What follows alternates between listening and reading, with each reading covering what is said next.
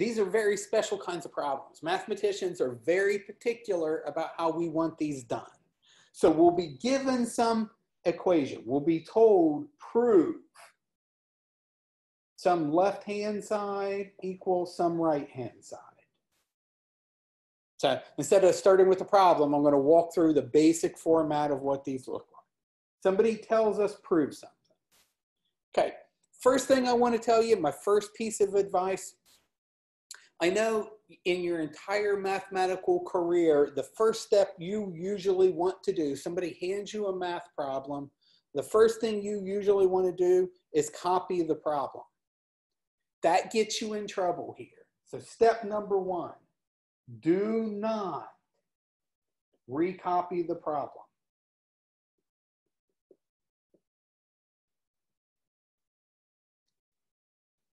If it's printed out in front of you. So you're working, I mean, obviously, if you're working on notebook paper and you haven't even written down the problem, you'd have to write it down.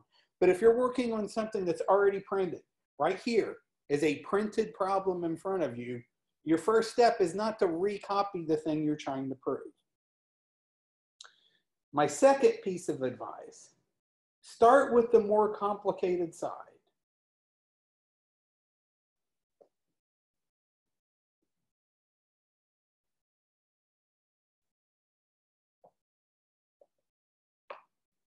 So one of these sides, the left-hand side or the right-hand side, is going to look uglier than the other one.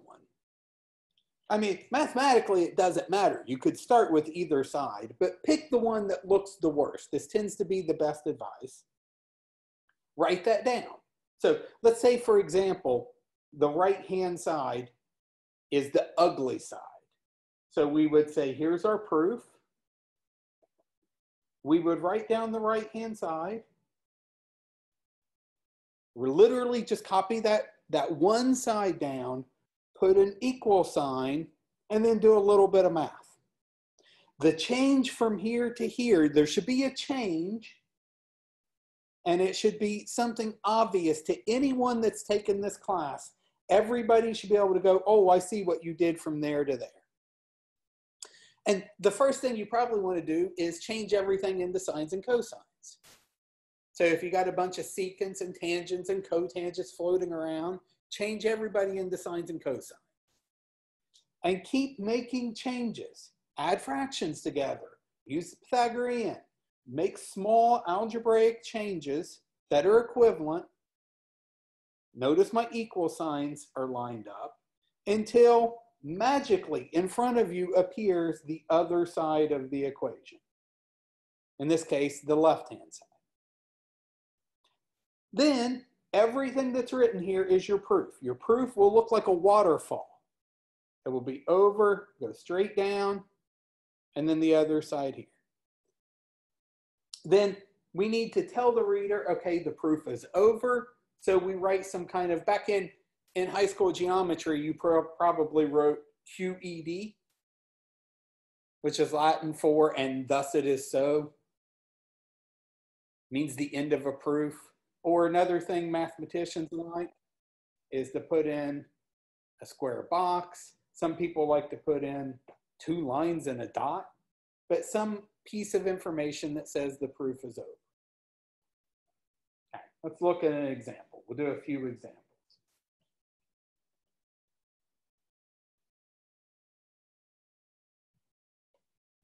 Okay, so I put these extra documents here in Canvas, some worksheets.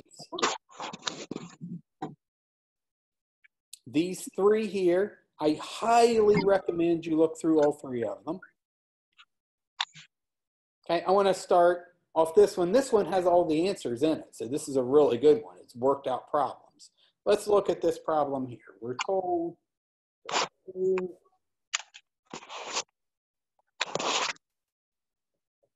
equal cosine of x plus sine of x.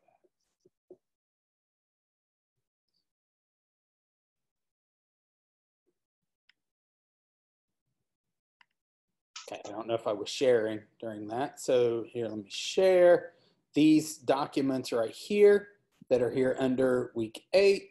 You definitely want to look through all of those. They have some really good worked out problems, worked out proofs for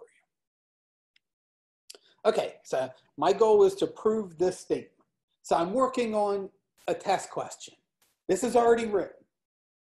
So here's my work, here's my solution. First thing I'm going to write is tell the reader I'm writing out a proof. So I say proof. That's a required step. I'm not going to recopy the problem.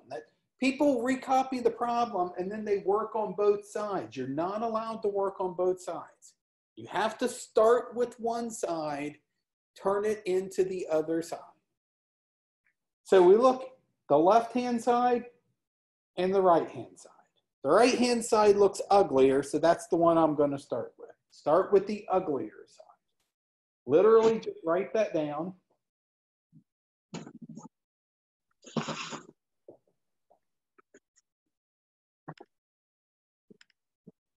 And then put an equal sign. And then make some change. Do anything mathematically that you're allowed to do. There are quite literally, and I mean this in the true sense of the word, there are literally an infinite number of possible correct proofs. It's not like there's only one way to do this. There are infinite number of possible ways to do this. Your goal is just to figure out any one of them and write it down perfectly. So do anything you're allowed to do. For example, I could convert this cosecant into a 1 over sine. So make some change that's a legitimate change. Don't just make stuff up. Don't just start adding 7s, but change something algebraically into something that's equivalent. These two sides are equal. Okay, our next step, well, I've got parentheses with something multiplied. Let's distribute and see what happens. So I get cosine over sine plus sine over sine.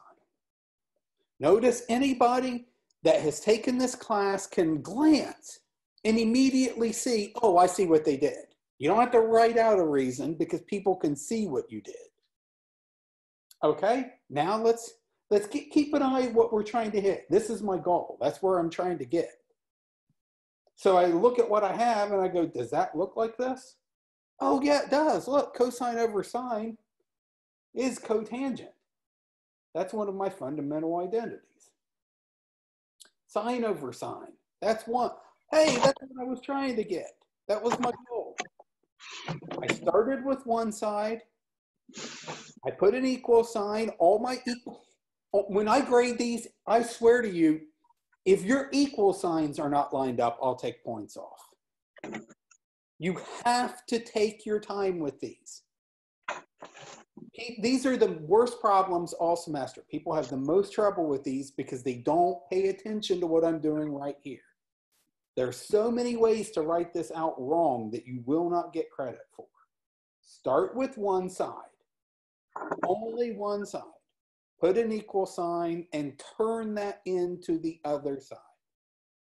You cannot work with both sides. You cannot start with the equation and work down until the two sides are equal. That is not a legitimate proof.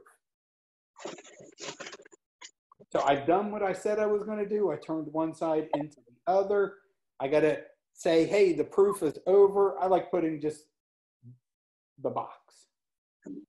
Or you could put QED, or you could literally write the words. The proof is over.